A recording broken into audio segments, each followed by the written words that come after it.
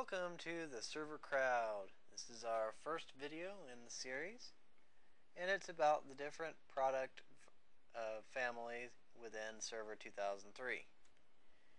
So this video is going to cover the following information: Microsoft Windows Server 2003 product families. That's it. First one that we're going to cover is Web Edition, and it's designed for, guess what? Web serving.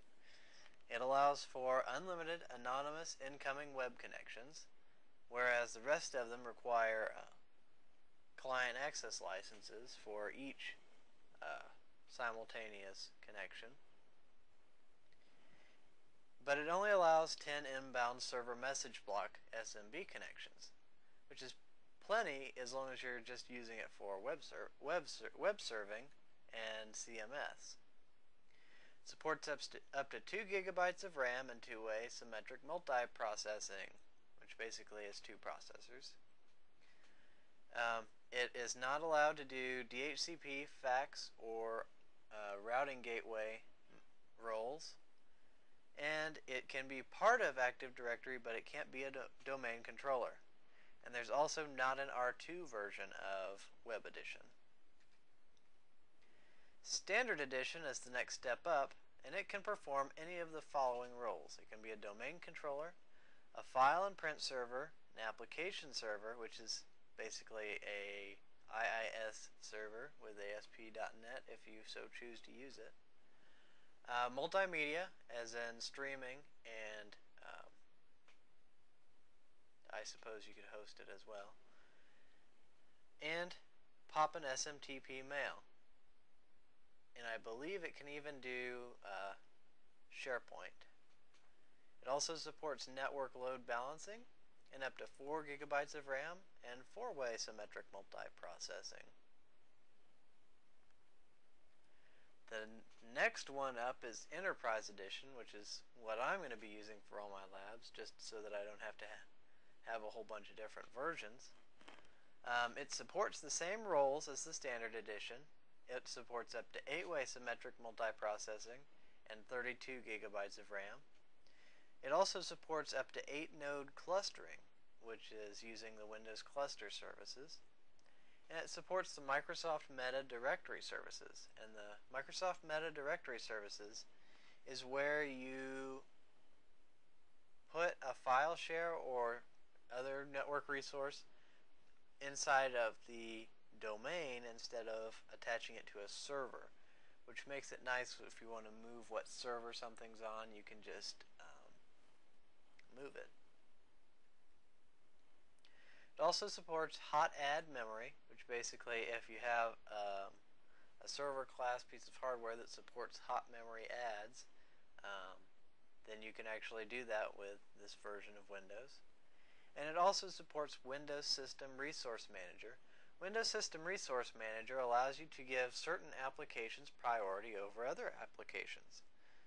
For example, if you're using the same server to be a print server in a company where you print maybe 1 or 2 documents a day, and it's also an application server where everybody does all of their job tracking or something like that, then obviously the web server role is more important, and you could actually use the Windows System Resource Manager to give it priority over the other roles that the server performs.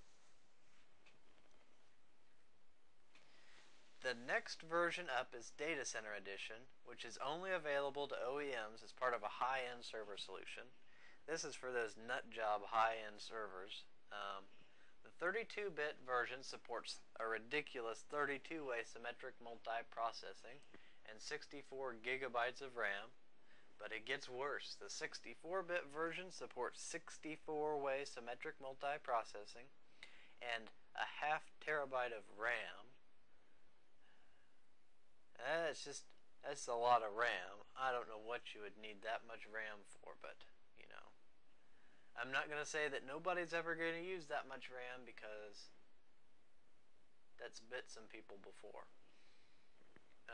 And there's even a special 128-way symmetric multiprocessing version that supports two 64-way partitions.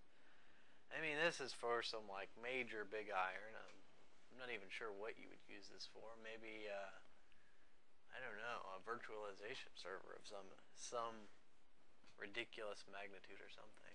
This is like a Sun supercomputer type deal here, but anyway. Then there's one more version that's kind of it's special, and it's Small Business Edition. And it's designed to be an out-of-the-box solution for small businesses.